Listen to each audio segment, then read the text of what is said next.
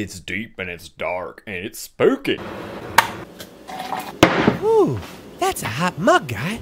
Hey guys, this is my review for Underwater, and I actually really like this movie. I have a guilty pleasure for stories that take place in the water, especially of the depths of the Marianas Trench. I've read at least 4 novels with almost the exact same setting, just different sort of premises. This is just something that is a combination of my 2 biggest fears. 1 of unknown water and 2 of dark, unknown creatures that are in the water. The film pretty much doesn't waste any time with starting with having the drilling operation just completely start to collapse. And then we get to start to learn about these characters, one being Kristen Stewart along with the other survivors she comes across. Thing that right off the bat that I started to enjoy is that these characters are written well in terms that they're not stupid. There were several points in the movie where I thought, okay, this is the point where they're going to do something stupid because that's just the status quo of these kind of movies, right? But no, I would say there's maybe one kind of bad decision in this whole film, but they are smart characters and it helps to build the horror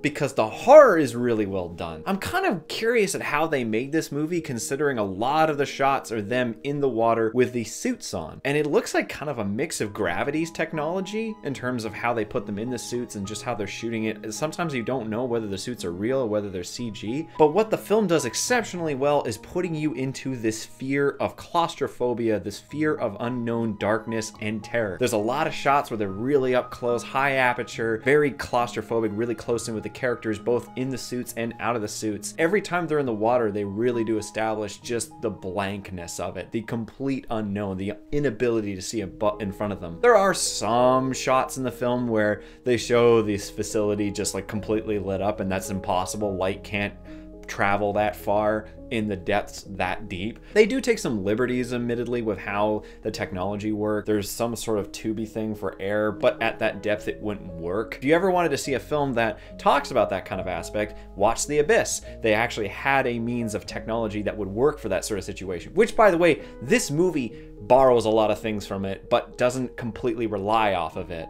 which I appreciate. Obviously, the guys were a fan of this film. They take a little few aspects from it, and then they turn it into their own film in this one. If I had any big complaints about the movie, it would be that it's too short. There's a lot of things that you see that they're trying to build, because they're not only building these characters and building this terror, they're taking what little time they have to show the areas that they're in, the character of the ship, of the whole facility. And I would have actually appreciated more time with that, because the movie goes at a pretty good pace. It never lets you stop for a second. Most of the times that's done very poorly. It's done too quickly. The editing's too choppy. The pacing and the editing in this film are very well done. The fact that the guys who made this movie have never made anything exceptional, both the director and the writers. Apparently this film was finished back in 2017, but because of the Fox and Disney merger, it took up until now for it to be released. But in the end, I think that Underwater is a movie that I would very much like to see in theaters again. I had good, genuine tension. I felt that the mythos of the film had some cool ideas. While it kind of goes a little weird at the end, I still feel that this is a really fun time throughout the whole film. It's well shot, it's well put together,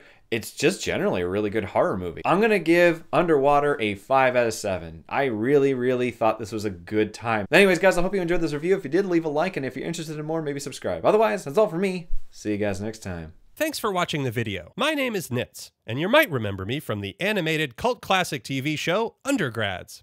It's been a while, but I'm happy to say the Clique is finally getting back together in an all-new movie, thanks to a successful Kickstarter campaign.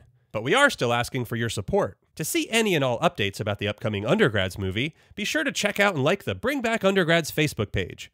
And with any luck, we'll see you guys soon.